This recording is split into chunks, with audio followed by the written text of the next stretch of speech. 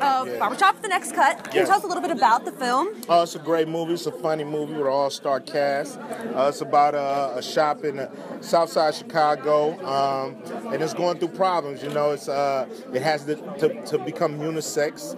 You know, so now it's a beauty shop and a barber shop, and dealing with issues in the neighborhood and trying to be a positive force in the community.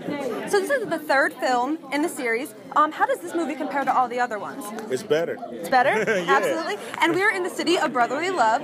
So what's your favorite part about Philadelphia? Oh, the people. You know, the people, they know what they like, they know what they don't like. You don't come with it, you're going to get booed. Yeah. So that's great. All right, thank you so much. All right, cool.